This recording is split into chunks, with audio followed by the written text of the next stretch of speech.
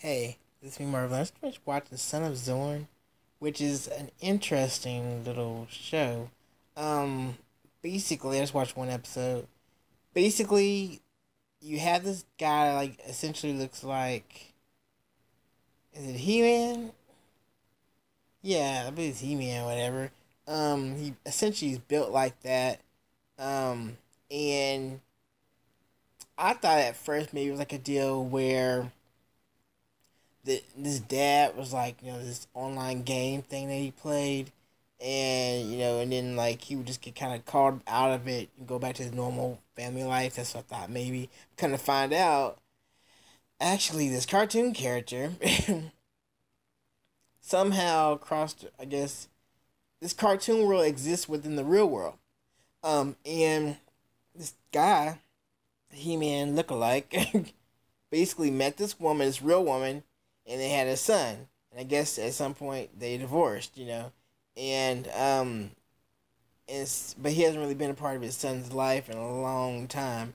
And so his son's like 17 or whatever now, and his son looks um normal, like he looks like a real son, until you find at the end of the TV show, end of the episode, you see his leg and you realize, oh, he's not, because you kind of wondered, okay, well, normally most children show aspects of both parents, on some level, so you're kind of wondering where's the aspect of this cartoon guy gonna show up in his son, and you get to see get the confirmation you're gonna need, like, okay, well, not.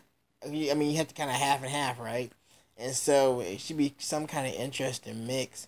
And basically, the episode just kind of follows this guy, like this really kind of over the top barbarian type guy, adjusting into the real world and trying to connect with his son when he comes from a totally different world. And nothing in that's in his world that he comes from sticks with um matches up with this real world that he's being immersed into.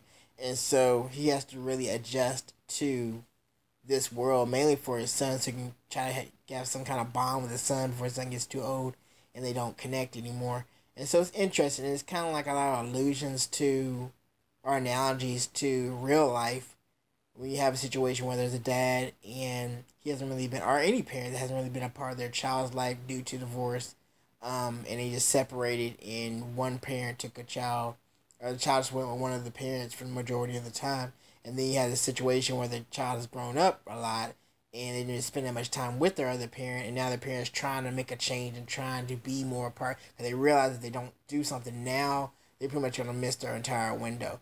And so, it's very much relatable on that term, and a lot of stuff that has scientific or out of the ordinary on the surface premises to it, where you kind of dig a little bit deep, you kind of realize this is actually kind of relate back to real life. This isn't just like, yeah, it's kind of bizarre on top, but as you dig a little bit deep, you kind of realize, wait a minute, this is actually talking more about things in real life, and how things really are. And it's kind of like go to the extremes to make a point about something normal. And something a lot of people, a lot of parents and families deal with. And so I like that idea. I like that concept. And obviously, they have the humor. And the humor is kind of like one of those humors where it's kind of a hit and miss, depending on what your humor is like. It's kind of quirky, and offbeat a little bit. And humor is definitely a universal thing. And so some things that are gonna make a lot of people laugh won't make other people laugh. So something I thought was just kind of like weird or goofy. It is gonna be no children gonna be like like laughing like a mile a minute, but at least you get a few chuckles, I think, in there. Oh, that's weird with that word chuckle. Like chuckle, chuckle, chuckle. I always thinking when I hear that word. But yeah, it's an interesting show. It's something I probably could hold my attention the whole time. I wasn't no moment was I like, okay, when's this gonna be over? It was like I was actually generally enjoying the viewing experience. And it just was odd. It's a different concept. And I've seen this concept work before, but never quite like this. And it's kind of unique in that sense. And I admire anyone for trying to do something different, against the grain, and basically compiling two ideas, which is kind of like, a sitcom, but with animation, mixed in with it, on the same screen, you know, and that's a unique thing, you know, and to make it work, they do a pretty good job of making it be cohesive and seem like they're actually really talking to each other for the most part. I think for any actor that has to act to something that's animated, that takes extra work because not only are you trying to get your stuff part, make sure you get your part right. You need to make sure that you're reacting to this thing that's not even really there as if it really is. So there's more work involved with that. You have to be a certain kind of actor to make that really believable. And for the most part, I think they do the best they can. Just want to show the thing is going to, if it's allowed to grow and get a couple more seasons under his belt, I think by a certain point in time, it's going to be like, they did a good job first episode off the bat. But I think it's only going to improve as it progresses, if it's allowed to progress. Because most shows don't make it past the first season. And so, first or second season.